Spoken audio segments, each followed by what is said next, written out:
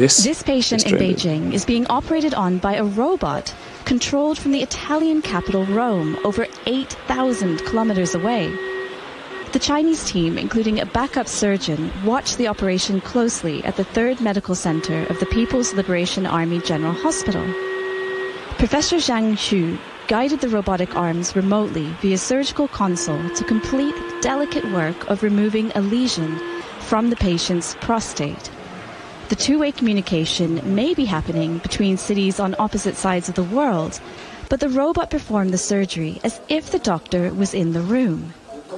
The delay or latency was only 135 milliseconds, below the 200 millisecond standard suggested by various medical studies for telesurgery.